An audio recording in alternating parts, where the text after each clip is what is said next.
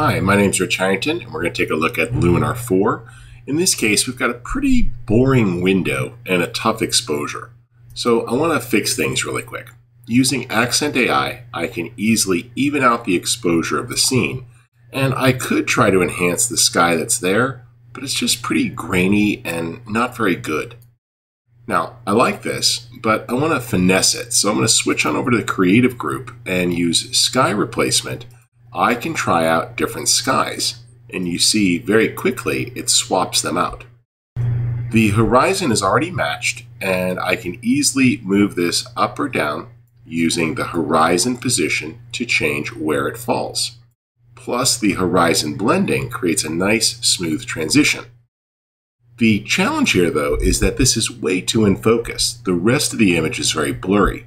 So using Sky Defocus, I can start to push that out so it matches the blur of the original landscape. Now I can use the Relight Scene option, and you see that it picks up those colors and starts to match them. We can also tweak the exposure here of the foreground and the contrast to taste. That's looking pretty good. Let's try a completely different sky though with a sunset, and you see it changes the time of day very dramatically and affects the lighting in the scene here. Now I like this, and what I can do is play with the sliders here to balance it out with Sky Local and Sky Global to affect the overall mix. And we'll just put a little bit more blending there on the horizon line to create a nice smooth transition between the original waterline there and the new sky. Now that it's looking solid, I'll go back to the essentials and I can take advantage of AI structure. This improves the overall dynamic range of the image and dramatically adds to the appearance of sharpness. Using a little boost here, we can dial that in, and you see the before and after. We've completely changed the look of the scene. Now with Details Enhancer, we'll just bring out those details a little bit. We can dial in the mixture here for small versus large detail. And that's really helping, and I'll put a little sharpness in. All right, there is the overall change, completely different lighting, and a new overall look to the scene itself, and I'm very satisfied.